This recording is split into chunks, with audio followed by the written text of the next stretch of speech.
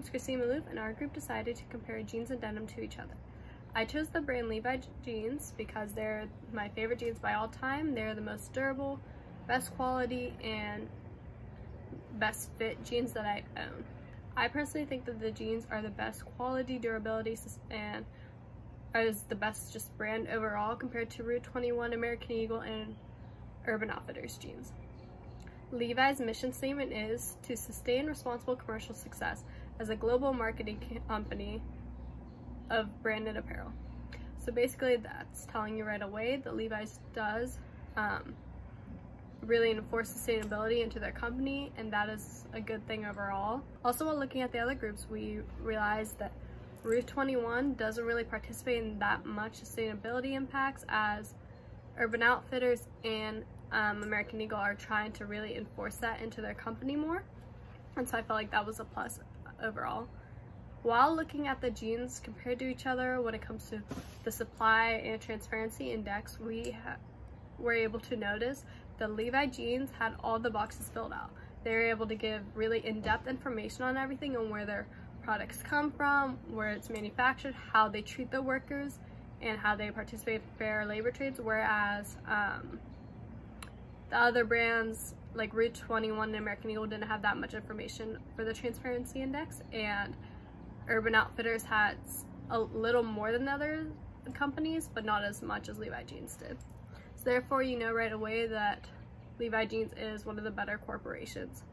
While looking behind the curtain, I was able to come to the conclusion and realize that although Levi jeans has struggled in the past with making sure that they are using fair labor rights and equal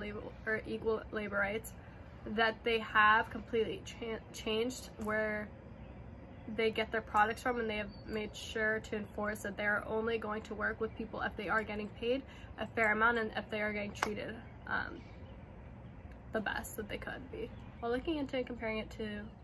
the other brands in my group, I was able to really look and see that Route 21 still participates in unfair worker rights. I was also able to realize that since Route 21 is cheaper, we were able to look and see that although they are cheap and they're more affordable than American Eagle, Urban Outfitters, and Levi jeans are, they aren't as suitable and as durable, and they do not have the best quality compared to the other groups. Levi's was the only group to really